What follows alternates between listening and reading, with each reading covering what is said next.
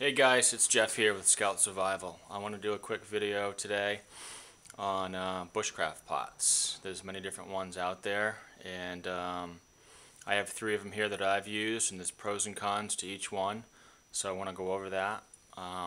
Angus, this video is for you. So we'll start with the smallest one here. The smallest one is this one right here. This is made by Solo Stove. This is 0.8 liters. This is made of stainless steel.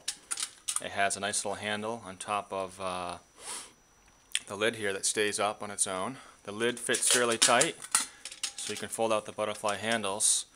You can pour your water like that, but it doesn't have a bail like these two have. A bail is really nice because then you can hang your pot over your fire. It doesn't have to be directly in the fire.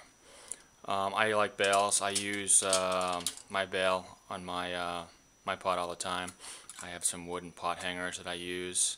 Made a few notches in them so I can just hang it over the fire. Also, you can use a tripod over your fire, and you can have a piece of cordage come down with a toggle, and you can hang it from the bail. You can't do that with this one. This one has to be on some type of camp stove, a rack, or right in the fire. So this is made by Solo Stove. This one's stainless steel. That's that one. Next one I have here is the Zebra Pot, which is made out of stainless steel. This one's about 1 liter here. This one does have a bail, but it doesn't have the butterfly fold-out handles. This one had plastic clips on each side, so when you lifted the bail up, it locked it into place, kind of. But if you're going to put this in the fire, those are just going to melt, so those were useless. So I took those off as soon as I got it. The lid moves around a little bit here. It does come with a little dish that's in here. I have never used this at all. I don't really have a use for it. I eat right out of the container that my food is in, or I eat out of the pot. Without that little dish, this lid is really loose. You can see, moves around. Another thing about this right here, if you're boiling water, you need to pour your water out. It's difficult to pour your water out with this one. You can pour it like this. Once you get the lid off, you can pour it like this, but it'll move to one side or the other like that. So it's not really a great way of pouring. There's probably other ways, that I'm not thinking of. Maybe you can get a stick, a forked stick, and lift the back up like that. But I really like to have the fold-out handles on the side. And I like a thinner bail. This bail on this one's really wide. It's probably about 1/2 inch or a little bit wider. The notches that I make in my pot hangers, this wouldn't fit in there very well at all. So that's the Zebra Pot. These come in different sizes. Like I said, this one here I think is about 1 liter. It's made out of stainless steel. It's tough. It's made well.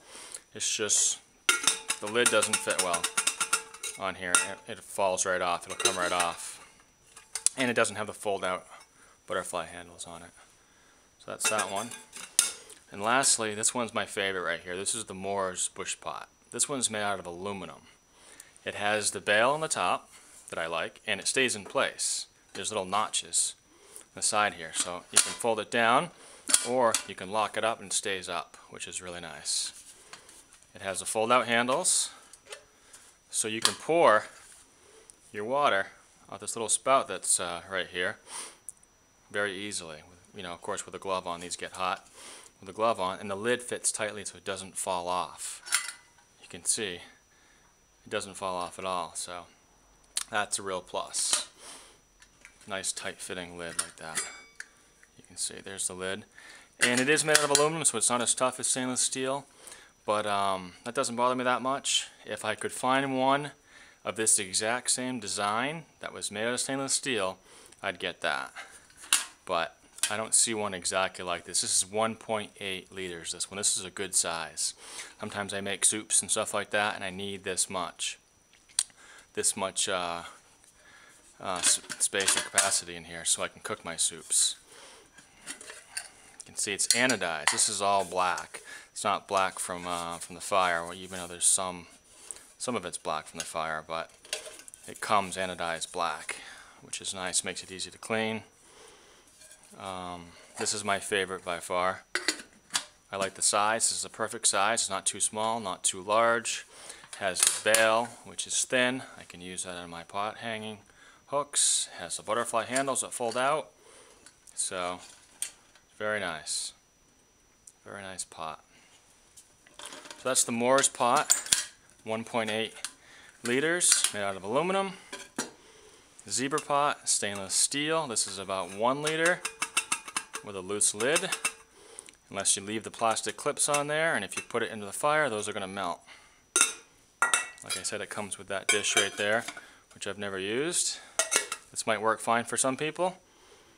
I also don't like that the handle doesn't lock into place. It just falls over. It doesn't lock straight up, which makes it really nice. If you're going to put that on the fire, it's nice if that bail is straight up. It's much easier to grab. If that's in the fire like that, you got to reach down low right into the coals to grab that, so it doesn't lock up. And lastly was the Solo Stove bush pot here, which is a nice, very nice pot, but it doesn't have a bail.